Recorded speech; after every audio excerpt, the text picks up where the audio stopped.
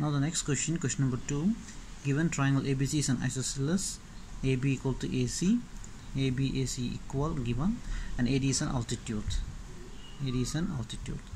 So now we are going to prove AD bisect BC, AD bisect BC, and AD bisect angle A.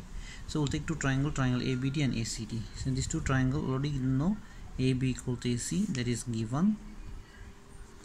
ABAC equal, and both the side common AD,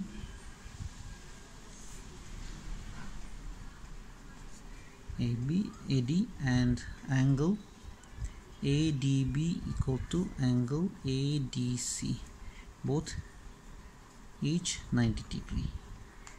So we can say triangle ABD congruent to triangle ACD by RHS rule, because this is right angle, is it? That's why right angle sine, RHS rule.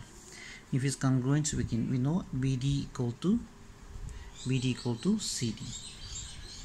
So therefore we know therefore we can say AD bisect BC. And the second one, angle BAD equal to angle CAD. BAD CAD also equal. So this is also CPCT, corresponding parts of congruent triangle. This is also CPCT. So if these two are equal, means we know AD bisect angle A. That's the proof.